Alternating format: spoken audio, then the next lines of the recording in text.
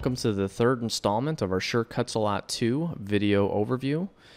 And let's just dive right in. Let's take a look at this tools menu here. And with the selection tool selected in the properties box, you'll notice that you've got some options here. And you'll also notice that depending on which tool you have selected, there'll be some different options in this properties window, okay? So when I click on the text tool, I get an entire panel dedicated to manipulating text. Okay, so this changes when you click on the selection tool, and with the selection tool selected, you can go in here and you can change your mat size. Okay, you've got the 3 mat sizes there. You can also do that under the cutter option, and here's the mat size as well. But it looks like the only place you can change the orientation and the units is actually in this box here with the selection tool selected. Okay, so you can actually change the orientation of your mat from horizontal to vertical. And that's great, especially if you have your Cricut positioned in a way where you feed it vertically. And that's just going to help you visualize the layout of all your shapes and elements a lot better. You don't have to kind of, rotate it in your head. It's just going to make it a lot easier for you. You can also change it from inches to centimeters, and you can zoom in or zoom out from this little option here. Okay, and as we mentioned in the previous video, there's also a section here to manipulate the page information. So you can actually, instead of going in and going to page and page properties, this window here that just came up as a result of that is the exact same thing you'll see here. Okay, so if we go in here and we just call this birthday card and hit enter, and you can see that it changed the name here. Okay, and if you go to page and page properties, you can see it changed there. Now let me just change the color in here to green. Hit OK, and you can see that it changed it there. So there's just a few different ways to access the same thing. Okay, and basically that's pretty much it for this window here with the selection tool selected. So let's take a look at the type tool. Okay, when we have that selected, you'll notice all these different options. And the first option is view, and it basically allows you to select which fonts you want to view. There's 3 options. There's all fonts, there's favorite fonts, and fonts from this project. Okay, well, we haven't used any fonts yet in this project, so there's nothing in this list. Favorites, this is really cool. Let's say that you have 5 or 6 fonts that you just love. Okay, well, what you can do, let's start under all. And let's just say, and if you know me, you know that I'm just a nutball when it comes to Halloween.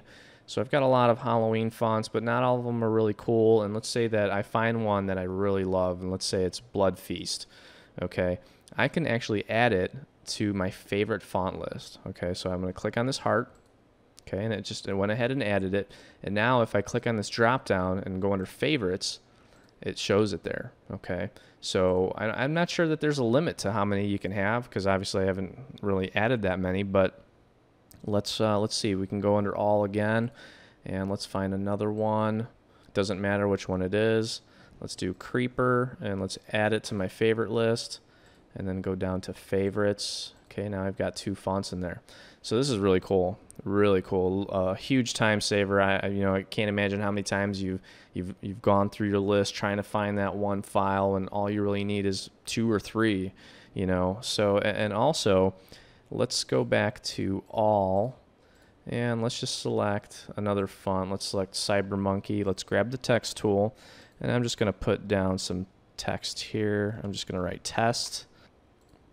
And now, because I've actually used that font in this project, if I go under view and this project, CyberMonkey is now in the list.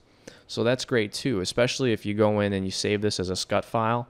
It's going to remember that we use that font, and if you want to use it again to create another caption, weld something else, you've got it right there, and it's ready to go. Okay, so I'm just going to go ahead and put down some text here. Okay, and I'm just going to write the word test. And basically, in order to use any of these features over here, we need to make sure that we highlight the letters that we want to actually select. So what I'm doing is I'm clicking, holding, and dragging to select this text, and you'll notice that it has a small little dotted line around it that indicates that we are actually trying to manipulate that word. Okay, so I'm going to click over here just to the right of the T, and I'm going to just click and drag, and as you can see, it's highlighted.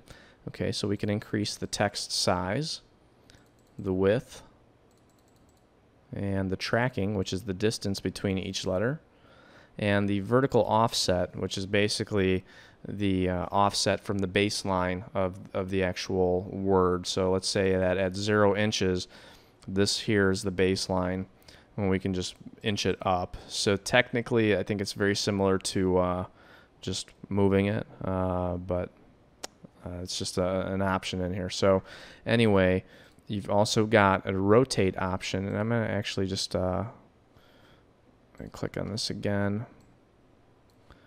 Okay, and you can rotate, and we can just type in 90 degrees.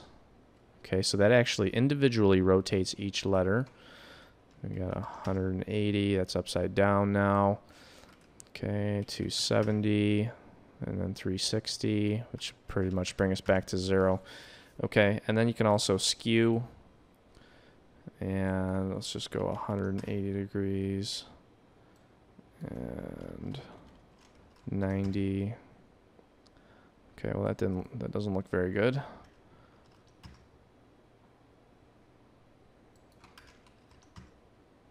All right, well, you get the idea.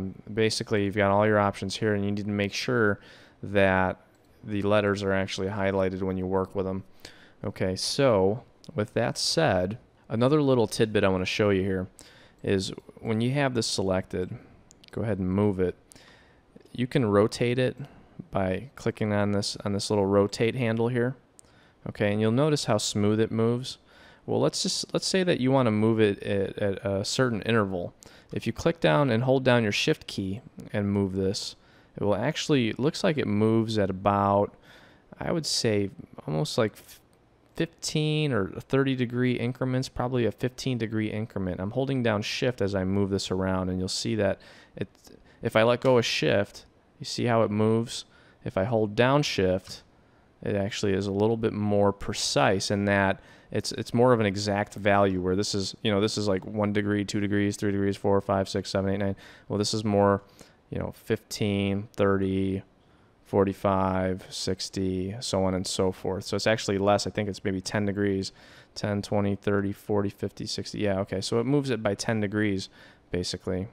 So that's a pretty cool feature. And once again, that's just you hold down shift before you click this little handle here to rotate it. Okay. As far as the text tool goes, that pretty much really covers it. So that's gonna finish up this tutorial, and we'll see you at the next one.